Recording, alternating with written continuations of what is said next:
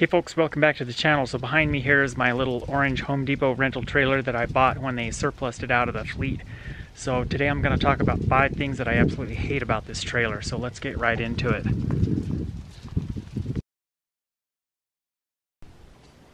Number 1 is this swing away swivel style tongue jack. I just hate it.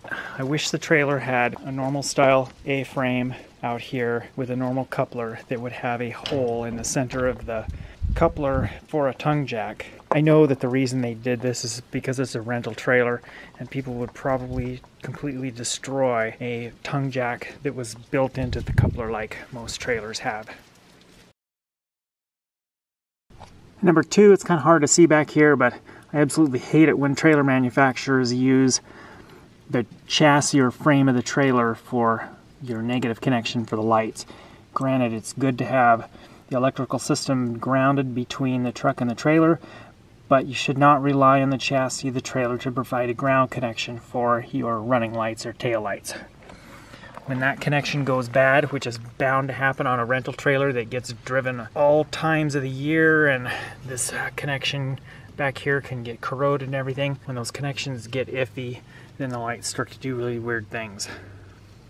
The little side marker light on the front edge of the fender is also connected to chassis ground.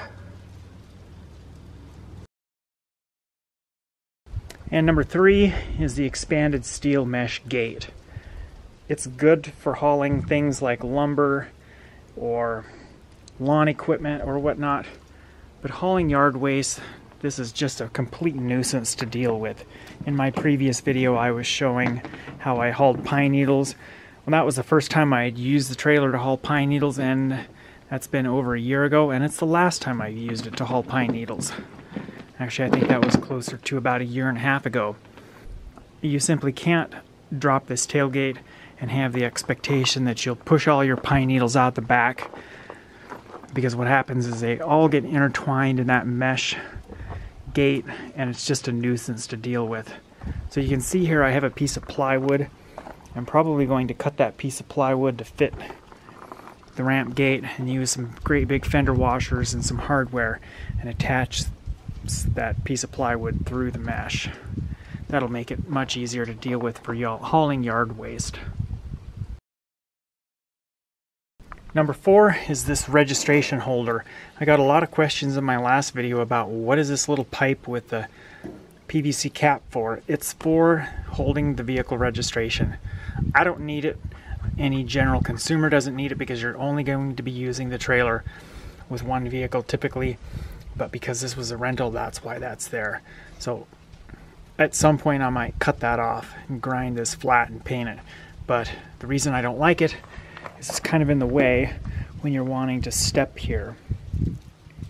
Especially if you want to step here with 2 feet, you just got to watch where you put your feet. And number 5 is how they've got the license plate light wired up. So there's a little tiny hole back here through the frame. The wire goes through the frame. There's actually a little rubber grommet there. Then it comes down, then it goes up through another little tiny hole. And I've actually replaced that license plate light. It was, the original one was all bashed up, and I put some heat shrink around that wire where it goes down through this hole, and then I put 2 little zip ties to hold that in place so the wire doesn't have a tendency to move up and down so much and chafe through that heat shrink.